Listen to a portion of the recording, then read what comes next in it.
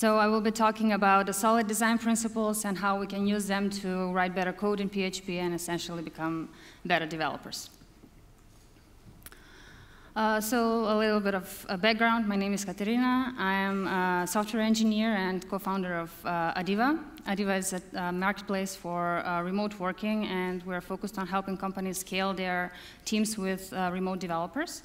So working in an environment like this, I've had the chance to work with a variety of companies and projects and be part from both the startup environment and also the enterprise. And they're both very different, but they're similar in the way of working with spaghetti code and trying to find your way through messy lines in the code base. Apart from that, I advocate for remote work because I've been doing it since the beginning. So it's really great, and I recommend it to everyone. And I'm volunteering for the local tech communities, also joining initiatives for inclusion, equality, so you can talk to me about it later if you're interested in that too. Now I'd like to start with a short PHP humor. I'm not sure about you, but I hate this. So this is part of a larger comic. It was published by Toggle a while back. And what it does, it explains how you can rescue the princess by using a different programming language. So every programming language has its traits, its downsides, and all of those were incorporated in this comic. But when it got to PHP, it was like, okay, this knight is giving up, he is unable to save the princess, and he would rather not try, so instead he gives up and he dies. And this is something that, it was an irritating ending for me because I've been working with PHP for 6 years. I've been working on software that's really high scale with teams from all around the world. And you can really scale PHP. And Demin also demonstrated how you can do it yesterday. So it's not that it's impossible to save a princess. So when you think about this, it's more of the approach we have towards programming and not so much the language itself. So while I was preparing for this presentation, I ran onto this research made by HackerRank, and they surveyed developers on various topics. One of those was what they hate most when programming or what they hate most in their daily work. And what they answered was spaghetti code. So I'm sure we can all relate to this, right? It's something that we dread, and whenever we join a legacy system or whenever we join a team where we're new and we need to get up and running with everything, it's getting hard because we don't understand what the code does, and we spend much more time reading it and trying to understand it than we do actually developing new features or fixing bugs. So that's what I will try to cover with this talk. I wanted to go through a specific example of something I currently work on, and there will be some code, even though it's early in the morning, so I hope you had your coffees. This is a screenshot of the platform for Adiva. So basically, it's the login page after the developer signs up. They're accepted to our community, so this is where they can access all of the opportunities that they have and update their profiles. So basically what it does, it's a couple of links on the side, and then a form where they can edit their profile details, add their experience, and add their education. So when we first started working on this, we were still pretty small, and we could manage everything on Slack. So all of the developer communication, all of the opportunities were managed directly. But after a while, since we started growing, we decided we needed a place where everyone could log in and manage everything on their own. But we didn't want to spend a lot of time and invest a lot of resources at the beginning in building a large platform. We wanted to do it step by step. And that's how we decided to start. So we were using a third-party system for managing all of our applicants. It's called Zoho Recruit, and it's kind of like a CRM for candidates. So you can manage all of their details, attach CVs, and edit their experience, their education, history, and all of that. And it was fine. Our administrators would log in there and manage everything. And here we wanted to just create a simple form and connect it through the third-party API so that we can save all of the details there.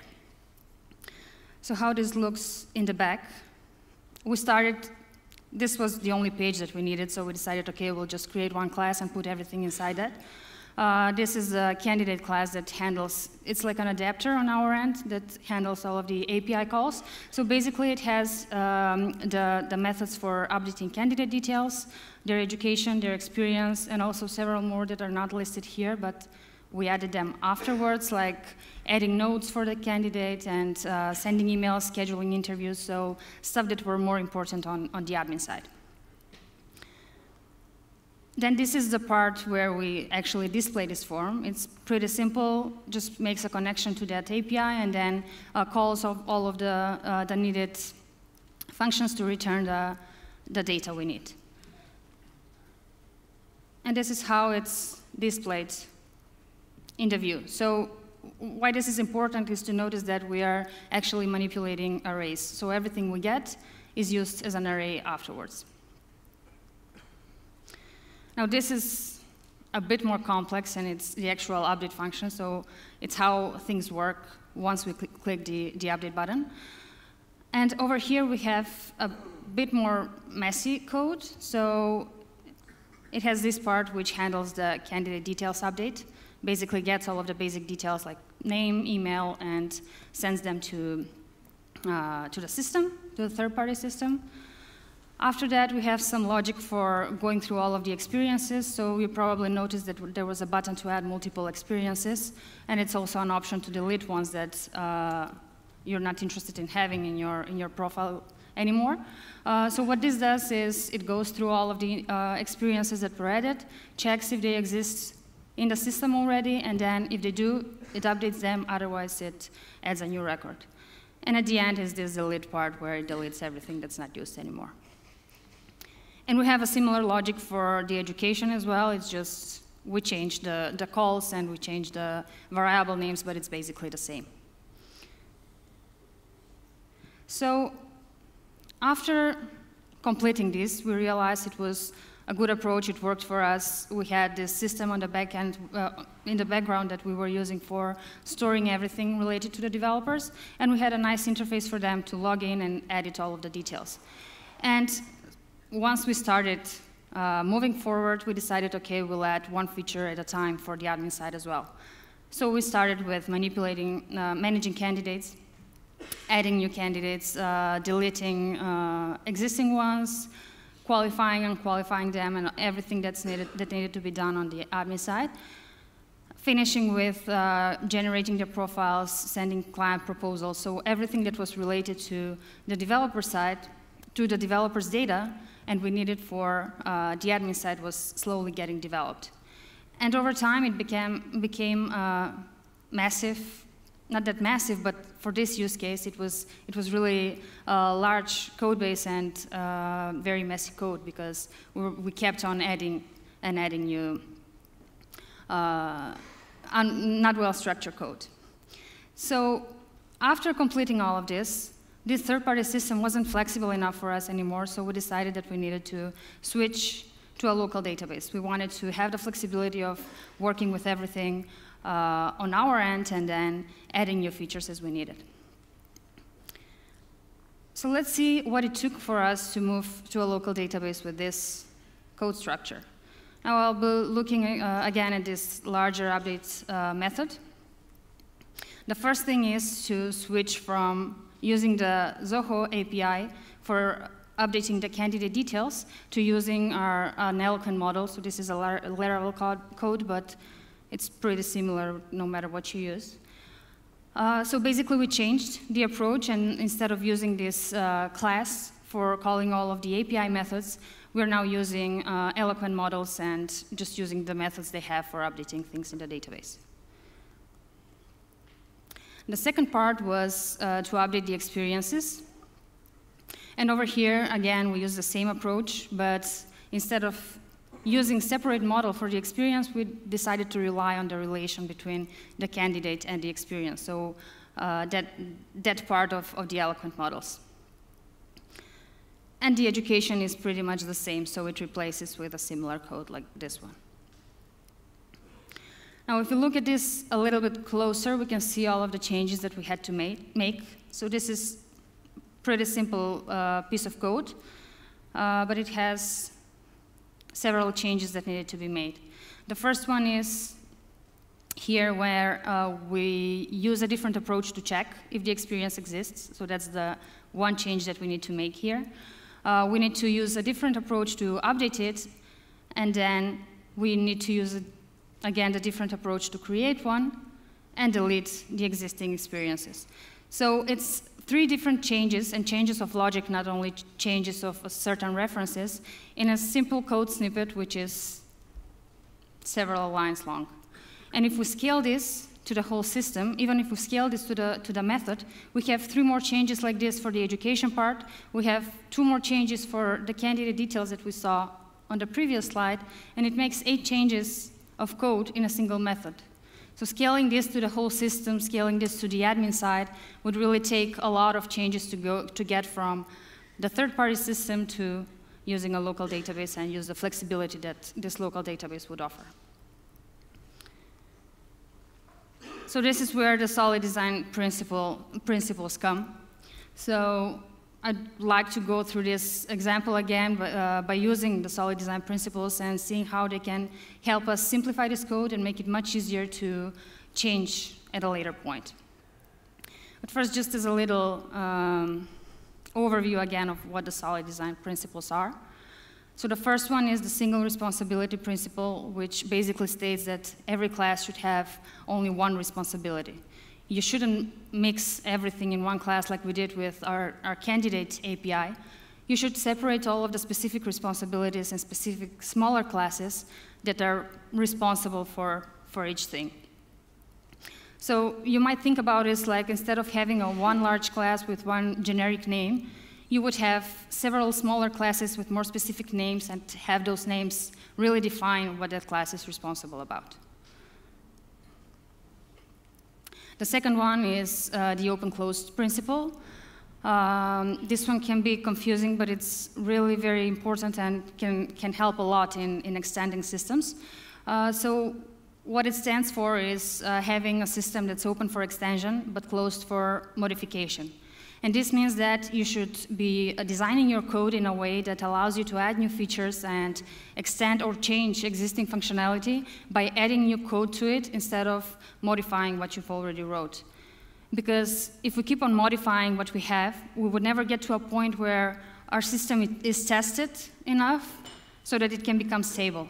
We constantly change something and we constantly need to retest it, right? So it's never at a point where it's resistant to bugs. A good example about using the open-closed principle is with open source libraries.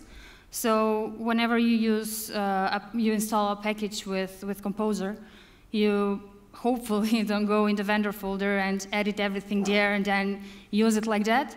You just add another piece of code on top of it that modifies what you used, what you get from that package, and it adapts it to your specific need and specific use case. And that's why the open source libraries are so stable, because they get tested all the time and they rarely get modified.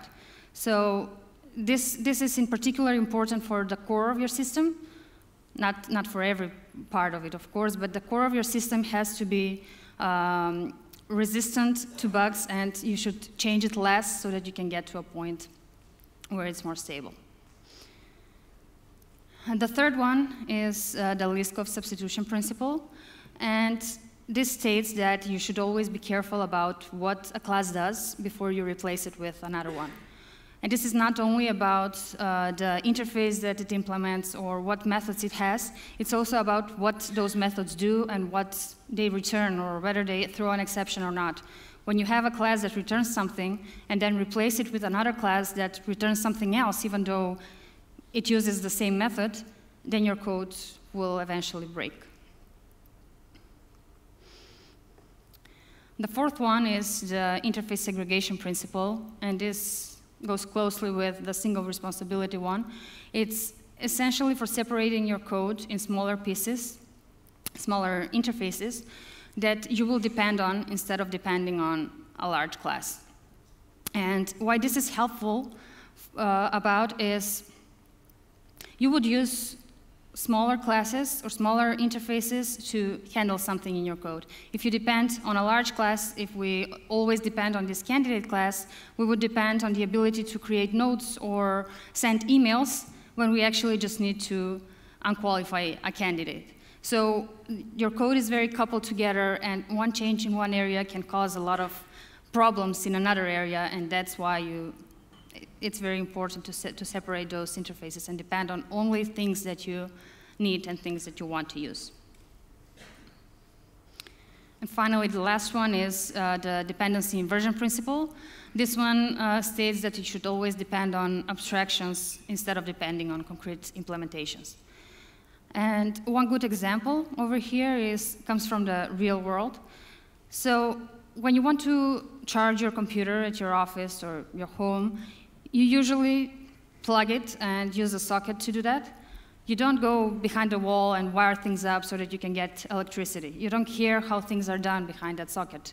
That's done for you, it happens in the background, and you just want to use it. And you use this socket as an interface to get electricity. And this is how your code should behave. It should use what you have in the background and know that it's somewhere, but it doesn't have to know what happens in the background. It doesn't have to wire things up in the background. It just needs to rely on an interface that essentially enables it to complete a functionality. So if we go back to our code now, let's see how many places we violate this principle. These principles, the 5 of them. First, we obviously have too many responsibilities here. The first one is the candidate update part. So this thing, again, updates all of the candidate details, sends them to the third-party API, and it's a separate responsibility that should be moved away from this controller. The second one is updating the experience. So this part is, again, responsible for the experiences of the developer, so it should be probably somewhere else where it would be specifically handling the experiences. The third part is manipulating the education. Similar to the experience part, it has a separate logic, and it's probably better off in another place. And finally, the fourth responsibility, which is what our controller should actually be responsible for, is returning what we have to the client.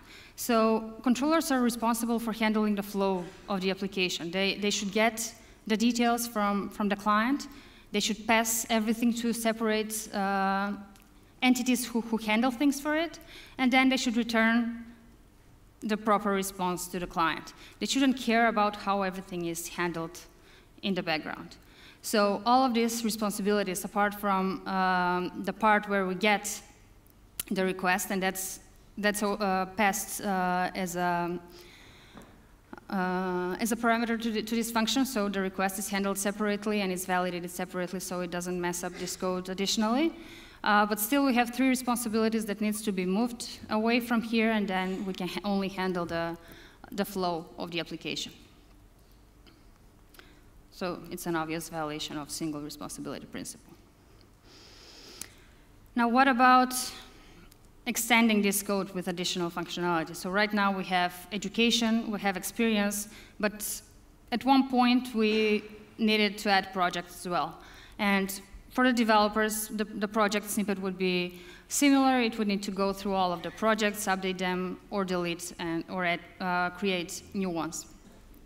So it's essentially a similar code snippet that's added right before we return the details to our view. And this is modifying this function. It makes it much messier, it makes it much larger, and it also has to modify the class, the candidate class that we were relying on, because we had everything handled back there. This violates the open-close principle, because if we keep on changing this method whenever we need to add something new to this profile, we would really get to a point where we would never get to a point where everything is stable, or we would constantly need to retest everything and fix bugs where we don't expect them. And this part over here, so we depend on the candidate class directly. So we depend on a full class that has all of the methods, which violates the interface segregation principle, because again, we shouldn't depend on something that we don't want to use. But it also violates the dependency inversion principle because we are depending on something concrete. Our controller is trying to wire things up so it can update the candidate details. It doesn't rely on the implementation that we have in the background. And this makes it much more difficult to change in the future and to replace it with the local database and how we would handle it. Now this edit part, it was pretty simple and short, but it still has some slight issues with it. So again, we depend on this concrete class for the candidate that has everything coupled together. But if we need to change it, it's just a short change. Instead of depending on the third-party API, we are again using our Eloquent model, and we handle everything in 2 lines. After that, we also need to change our view. So instead of using a separate variable, we are now relying on the relation provided to us by the model. And this should work, right? It's fairly simple, 3 lines of code. It shouldn't break anywhere. But it does. And it breaks at a point where we forgot that we were using arrays, and we're now trying to pass it an object of candidate experience. So it violates the list of substitution principle because we weren't really aware of what we're using and how we need to access the data that we have. We just replaced one class with another, and we hoped it would work properly. So what did it take to move to a local database? First, we needed to create the models for all of our database tables, which is fine. We would obviously have to do it at some point. Then we needed to change all of the controller dependencies. So instead of depending on the third-party API, we're now depending on these Eloquent models, and we have to go everywhere in the code and replace them manually.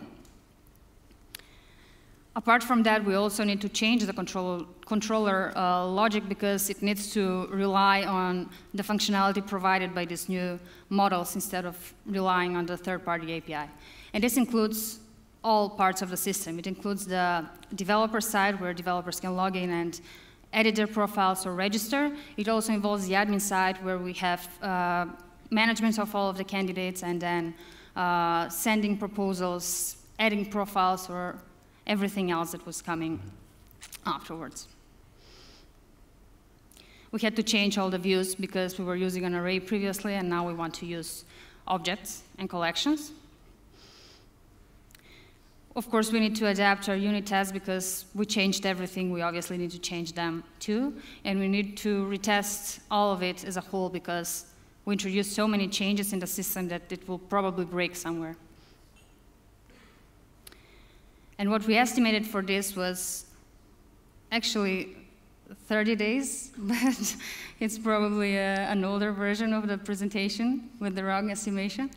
But still, it's something too long to take to move from one version to another. So it's not something that we wanted to do because still we wanted to go lean and then add things as we moved forward. So we can do better than this.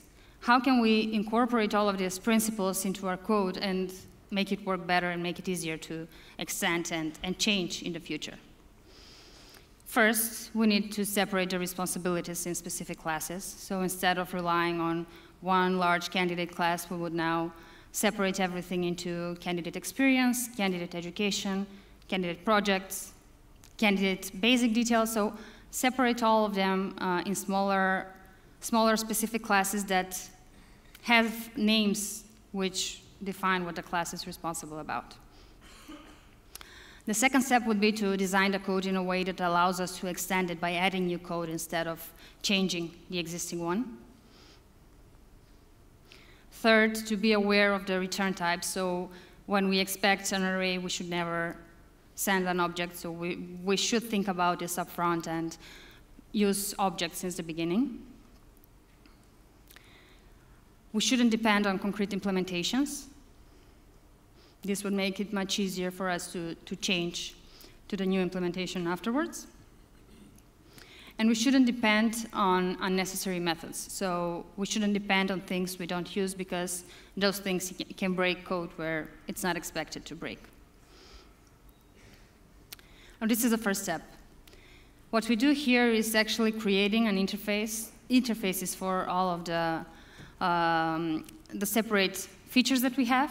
We have candidate experience interface, which has all of the methods we need to execute the update process, all of the processes related to the experience. And then we also have candidate education and candidate interfaces, which are collapsed just for the simplicity, but they basically do the same thing. And this is where we segregate the interfaces. So this is where we comply to the interface segregation principle, because instead of depending on one huge class, we are now depending on separate interfaces. The second step is to create repositories. So each of these repositories would be the concrete implementation of our interfaces. This is how things will work in the background. This would be the wiring, and our interfaces would be the sockets. So these classes implement the interfaces that we defined, and they comply with the single responsibility principle because they are small and they're specific. Third step would be to create separate classes that would mimic the model classes, which we would be using later. So over here, we just have a simple class that has methods for returning relationships, like education and experience, in order to not have to use separate variables and then change them with the relationships. So this is where we think about the substitutions, and we think about what our classes do and what their methods actually return, so that we can know how to replace them at a later point. And this is how our update function looks like. So we got from over 50 lines of code to a code of 4 lines where everything is delegated to separate methods and separate classes. And you will notice that this code is much more readable, it's much easier to understand. If you need to see how you manage the experiences, you would probably find the implementation of the candidate experience and see what's done over there. If you don't need it, then you don't need to read through unnecessary code in order to get to the point where you need to change something. So you will notice here that we depend on the interface instead of the actual repositories. And this is where we do the dependency inversion. So we depend on abstractions. And with this, we would be able to just change the implementation in the background by adding new repositories, and everything would work. We would not need to go through all of our code and all of our controllers to replace the dependencies. We would just need to add new files, new classes, and everything would work. And that's the open-close principle. We extend by adding new code instead of modifying the existing one. At that point, our code would get tested well enough, and it would get much more stable than it would if we were just going back and changing everything all the time.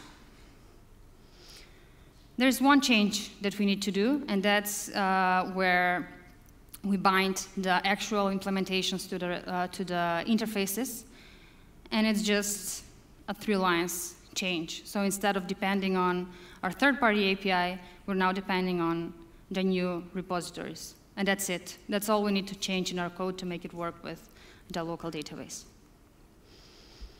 So let's see how this worked out. Again, we had to create eloquent models for the new database tables. We had to create repositories now that work with the local database, because our new structure requires repositories to handle everything. We had to write unit tests for the new classes, but only for them, because everything else works out of the box. And we need to bind the repository, so that change that we need to make, just make sure that when we rely on the interface, it uses the repository that we need. And that's it. And with this, we estimated 5 days. And you might think it's too big of a difference and it's too unrealistic. But essentially, we are relying on 10 methods or 12 methods from the third-party API. We don't have too many methods that we rely on. The problem is that we are using those same methods over and over again in our code, and then when we need to change something, we need to go inside our code and change it everywhere. If we were using this approach where we rely on the solid design principles, we would just need to go in our repository, write 12 new methods in all of our specific classes, and that would be it. So it's been a long overview, but to sum it all up, what does it take to become better developers? The first thing to do is to incorporate thoughtful programming. So you should always care about what you're working on. You should always think about what's the best solution for your problem instead of what's the easiest solution to it. You need to think about the bigger picture, talk to other people, try to understand what your task requires. It's not just a story that's on Jira or whatever you're using for managing the project. It's something more, and it's something that's related to the business logic of the application that you're building. And if you understand what you're working on, you would be able to understand how to implement it better. You would be able to write code that would be extendable and easy to maintain on the long run.